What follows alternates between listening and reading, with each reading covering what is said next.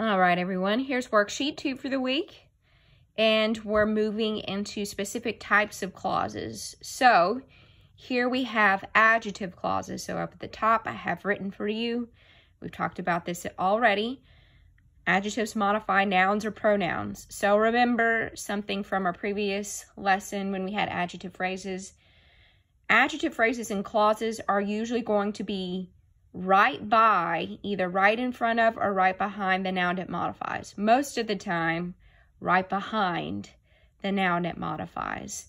Unlike adverb clauses that can be in a lot of different places, adjective clauses usually always follow the noun or pronoun that it modifies, okay? And they are introduced by specific words, okay? So if you look in exercise A, it's part of your directions that you have to underline twice this relative pronoun, okay? So adjective clauses always start with these things called relative pronouns. And so I've written them on the side of my page. Remember, it's a video, so you can pause and write those down if you want. Or if it's easier for you to look up a list, you can look up relative pronouns and it'll give you a list. But those are the words that adjective clauses start with, okay? So remember, when you're finding these, it will have a subject and it will have a verb. It will also leave a subject and a verb outside. So be careful as you're underlining, especially when they appear in the middle of your sentence, because you want to make sure you have a verb in what you're underlining and you leave a verb outside of what you're underlining. Also, you'll notice sometimes that these have commas. You know what I say about that? Let the commas help you. Usually they're there to separate it from the rest of the sentence. So if we look at our first sentence, we read through there, we want to find one of our relatives. So if we look through here, oh, there's a comma, we see which. So it's at the end, it's after our verb. So if it's at the end after our verb, then the entire thing will be your clause. And then there is our relative. And then remember, which was renovated several years ago, that was the theater. That's the noun that it modifies, okay? So I know that you're typing these up, so just make sure you are typing up your answers in the order that I asked. I believe you write the noun first, or type the noun first, then type your relative, and then type your clause, okay? So number 2, look through that sentence. Do we see a relative anywhere?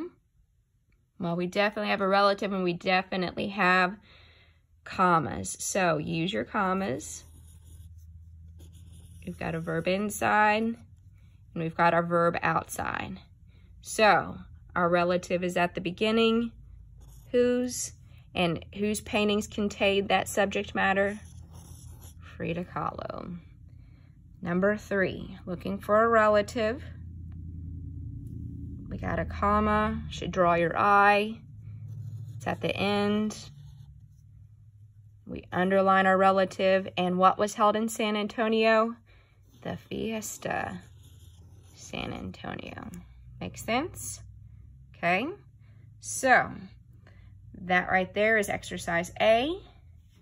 Exercise B, you're doing something similar, but exercise B has one of your exceptions in it. Okay, and your exception is shown to you in your example, all right? So we're still finding our adjective clauses. You're underlining your entire clause once, and then you're finding your relative, underlining it twice. You'll be typing it.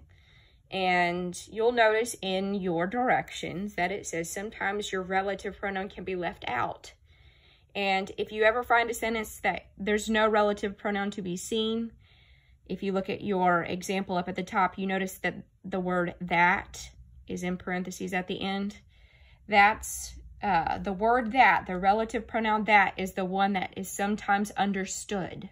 So you'll have to plug it in where you think it can go, okay? And I'll show you an example of that type, okay? So here we're doing the same thing. we're going to find our clause, find the relative, and then the noun that it modifies. So if we look at number 1, the horse that Christine rode was very spirited. The word that is our relative. So this is in the middle. So you want to make sure you have a verb inside your clause and one outside. So that Christine rode gives me a verb inside and leaves my verb outside. Okay. My relative is that. And Christine rode what? The horse. Okay. Number 2, your relative should look familiar. And again, it's in the middle of your sentence, so make sure you have a verb inside and a verb outside. The money that was missing was found under the counter. So we start at that, we go to missing, and then we get our relative. Excuse my dog barking. And then what was missing? The money. All right, number 3, a little different. So we have a different relative in there. Let's see if we can find it. And you'll notice a lot of your relatives start with WH. So that's something that can help you find them. So we've got whom. And if we look before it, we already have a verb. So that means we go to the end. And then whom the coach depended on the most.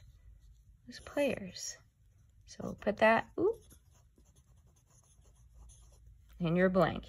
Now let me go to an example for you that is one of your exceptions. Let me get down here. Okay. So if you look at number 8, it says, the tree my grandfather planted still bears apples. Not a relative in sight. So we want to take the relative that and plug it in where we think it could go. So read through the sentence. Where do you think you would plug in the word that if you were rewriting your sentence? Give you a second, think about it. And then the tree would go right there. That my grandfather planted still bears apples. So we are going to still underline that my grandfather planted. It'll stop there. So we have our verb outside. He planted what? The tree. So if you happen to have any that do not have a relative pronoun, take the relative pronoun that, plug it in, and it'll tell you exactly where your clause is. That wraps up worksheet 2.